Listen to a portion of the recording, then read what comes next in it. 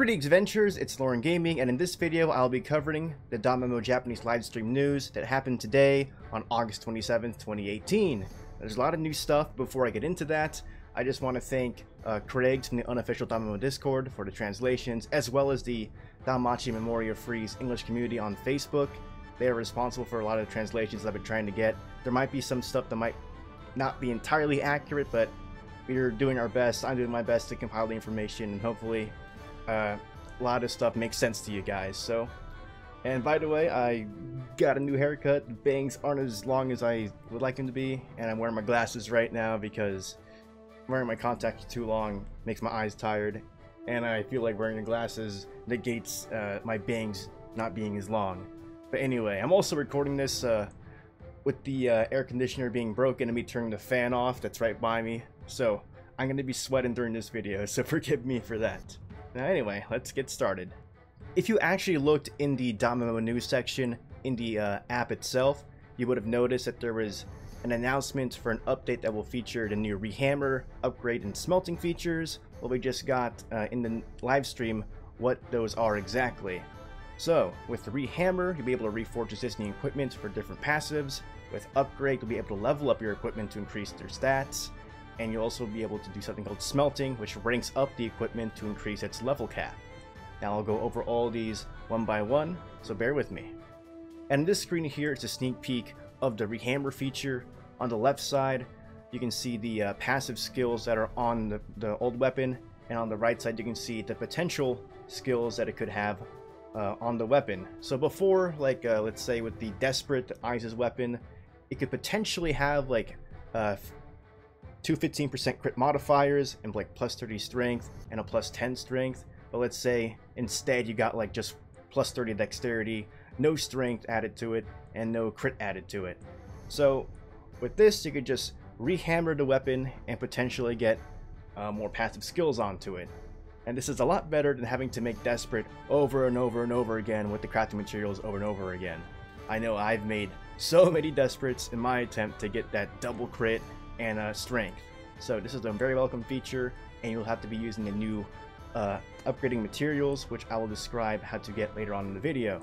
On this screen here, you can see on the right that they're using these upgrade materials to increase the level of this spear on the left side of the screen. Now this is the 40th spear, Finn's weapon. That's not too important. What is important, as you can see, increasing it from level 1 to 40 is increasing its physical attack from 230 to 269. Now that's quite a big jump in attack power. So when this feature happens, we're going to be wanting to be upgrading our equipment as fast as we can, because that's just going to improve our performance in both Record Buster and more games, and of course any PvE content that might prove difficult to you now. It might be a lot easier upgrading your weapons and equipment. And on this screen is a display of the new smelting feature, and this will be using the upgrade materials to increase the rarity of the weapon or armor that you have and increase it by 1 star. As you can see, the 40th spear in this picture is 4 stars. Using the upgrade materials, you'll be able to craft it to be 5 stars instead, increasing its level cap by 10. So the level cap of your weapons and armor are based on its star rating times 10.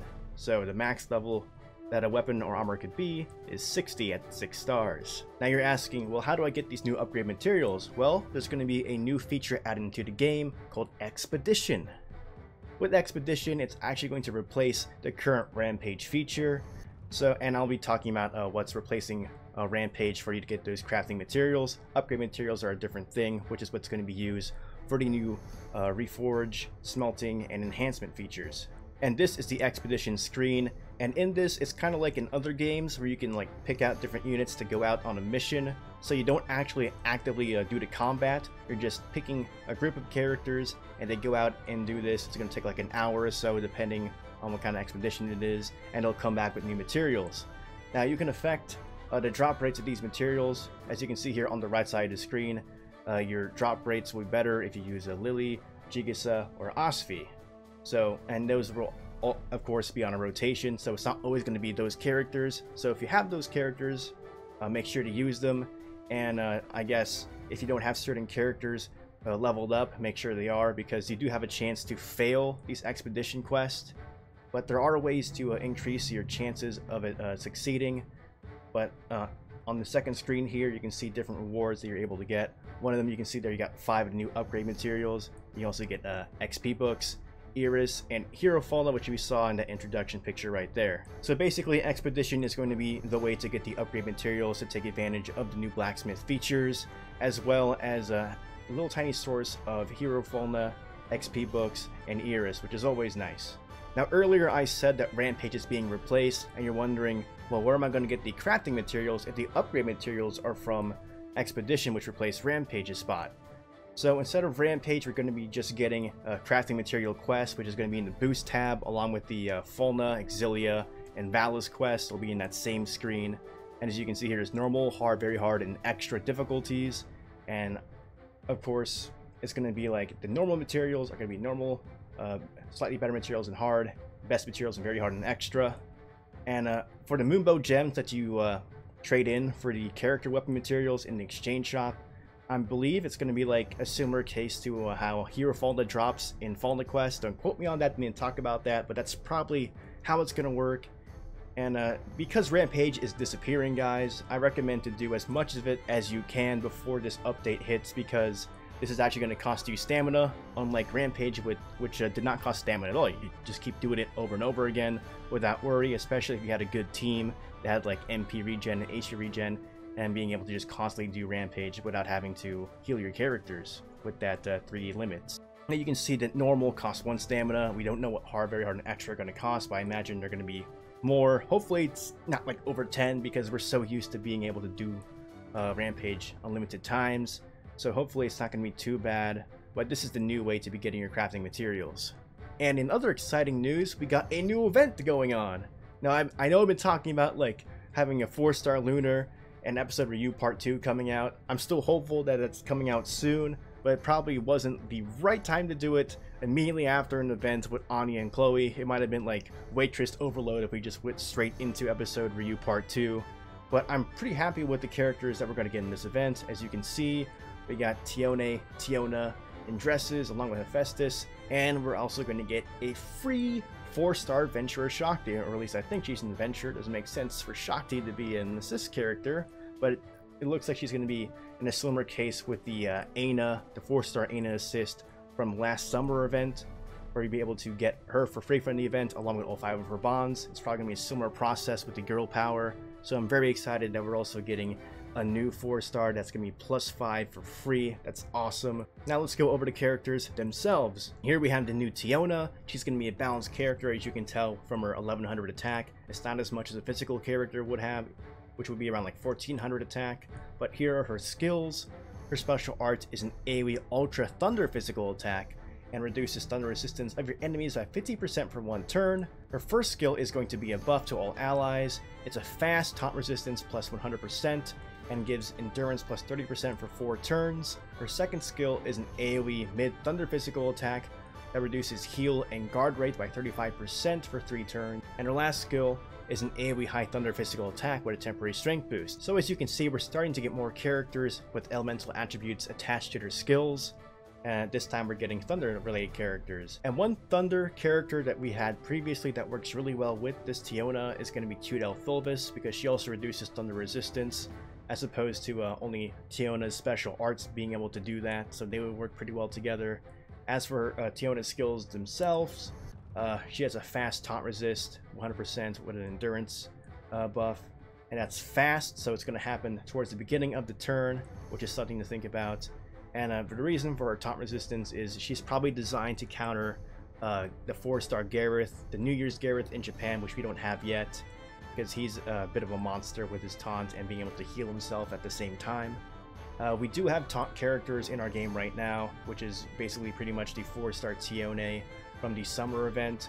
And there's also the 3-star Tiona, who we might see later on this week for reasons I will explain soon. As for Tiona's second skill, it's going to be useful against teams that are using Shakti and Photo for that guard rate, because guard rate reduces the damage that you take by 50%. So this skill is going to be pretty useful if you think you'll be encountering lots of Shaktis or characters that increase guard rate and also healing.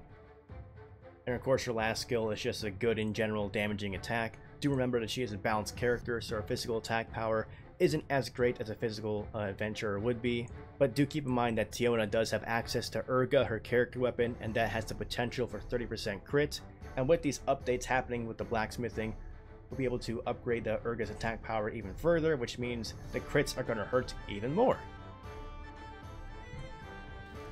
And here we have the new Tione.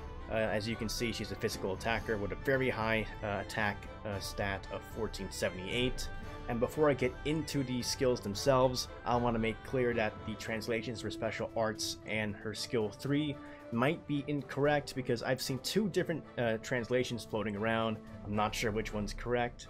I just used the one from the DanMemo Discord that Craig's moderates. So just keep that in mind as I go over these skills, but for the most part, the attack part should be correct. It's just the secondary one with the boost and the buff might be incorrect.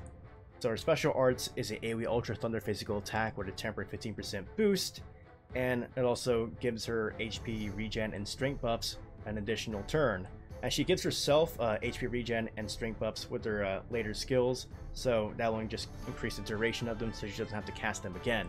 Her first skill, as we went over, is going to be a strength boosting attack. It's a AoE low thunder physical attack with a self-strength boost of 75% the last 4 turns. Very similar to skills that Honor Secession Bell has. And her second skill is an AoE mid-thunder physical attack, which gives herself a 25% HP regen for 4 turns. And that's quite a substantial amount because that's a fourth of her health. And her last skill is an AoE high thunder physical attack with a temporary 25% boost and a increase of duration of her HP regen and strength buffs for 1 turn.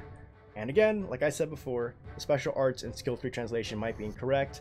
When the day does come, when the new characters come out, make sure you look at their stats and skills to get the actual correct translations before thinking about rolling for them. And we're also going to get a new Hephaestus, a 4-star Hephaestus assist character. She has quite a bit of strength at +5, 560. That's quite a lot. That might be the most of any character. I don't want to say that right now because T might have more than that. I'm not sure, but that's a lot of strength.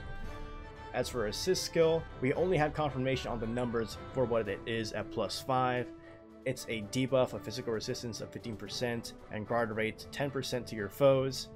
And speculation number wise, I think at level 60 that's probably going to be 10% physical resistance debuff and a guard rate debuff of 8%, but that's just speculation. There's no confirmation on those numbers, but we do have the confirmation for +5. So again, we have more characters reducing guard rate. The developers probably know, like, okay, the meta in war games right now is to stack guard rate because it reduces damage in half. So let's just add units that reduce guard rate so that stops happening as much and there's more variety in the teams. Do note that the Anya has a physical resistance debuff and it won't stack if you have a Hephaestus out, so you're going to have to choose between the two. Anya at +5 will do 20% physical resistance debuff, and depending on how you value that physical resistance, you might want to go for Hephaestus or Anya. It's a numbers game, guys. It's a numbers game. And yes, those are the 3 characters from the event, and Shakti we don't have any information on, and we're probably not going to know what her skills are until she's actually out in the game. But I'll show what those are when it does happen. But as for what kind of gacha I'm expecting that we're going to be getting, since there's 3 characters announced and the 4th one is free, I think we're going to get a scratch gacha, which I hate, but that's probably what's going to happen. I hope that's not what happens, because I just don't like scratch gacha, because it's really gacha on top of gacha, and that's no fun. That's no fun for unlucky people. But yeah, guys, look forward to the event. It should be happening on Thursday night. Also announced is a 3-star War Games.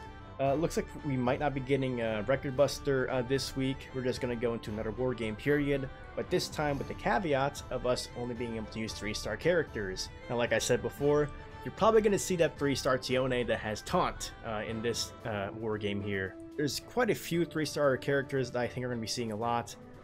Kino from the event and Shakti, 3-star Shakti from the Grand Day Eve event, we're probably going to see a lot of. As for magic characters, probably not too much of them because there's not too many good magic attackers that are 3-stars. I can think of like 2 period that are just simply magic attackers, which is Lafia and Philbus, with Philbus actually having access to an AoE attack, and Lafia I think is just single target. So I don't think we're going to see much magic. You're going to see a lot of physical attackers, but be on the lookout for that, guys. 3-star war games. There's going to be some interesting teams, and if you don't have a 3-star Shakti, I kind of feel bad for you because I think she's going to be an MVP in this war game. And lastly, we have the login bonus campaign. We always have these with new events. This one should be starting on August 31st. If it starts on September 1st for Japan, that should be the day before if we go back in time to our period.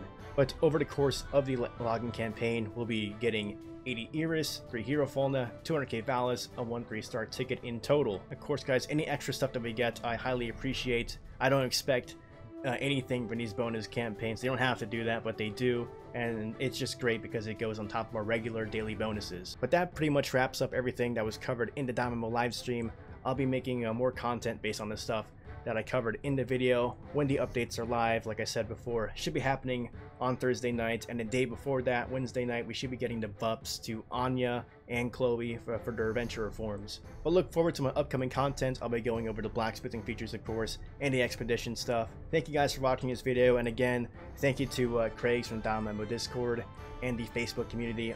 Links for those two will be in the description. And as always, guys, if you found this video helpful or informative, please give me a like and subscribe to my channel for more content. If you want to stay updated on what I'm doing, follow me on Twitter and join my Discord for any questions and discussion.